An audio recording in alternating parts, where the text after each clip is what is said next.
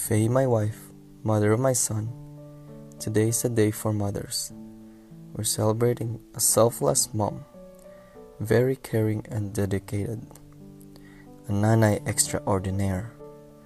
Enjoy this poem from Eugene and me.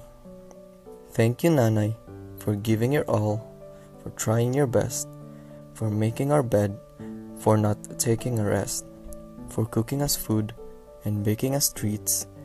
I may not say everything here, but here's where it all begins. Thank you, my dear, for your unconditional love. We know it's hard. It can be tiring. Being a mother will get you working. It takes a lot of time. You sacrifice your sleep for us to get our rest, but you never give up. You wake up every day, ready to seize the day.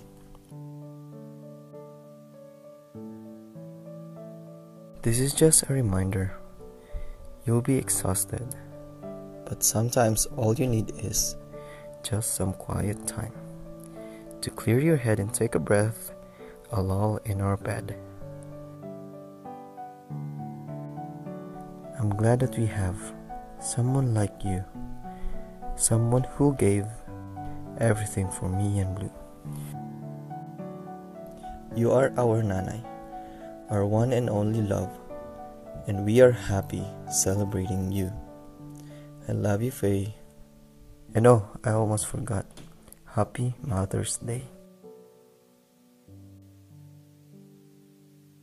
Goodbye, baby, on the treetop. When the wind blows, the cradle will rock. When the bow breaks, the cradle will fall down with